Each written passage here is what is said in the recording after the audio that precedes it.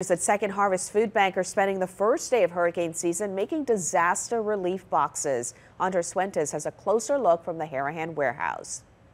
The goal here at the Second Harvest Food Bank is to make more than 1,000 disaster relief kits for the first day of hurricane season. Volunteers have been here early since 7:30 this morning, packing up things like energy bars, protein shakes, and other goods, enough to feed and take care of a family for a day or two after a major disaster like a tornado, a hurricane, or something man-made.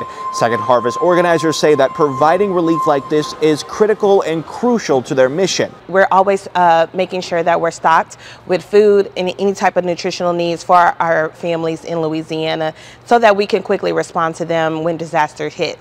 So for us, we are always, first and foremost, we are a disaster response organization. About 30 volunteers have signed up to pack, many of them knowing how important boxes and supplies like these are after such a major storm or catastrophe happens in their community.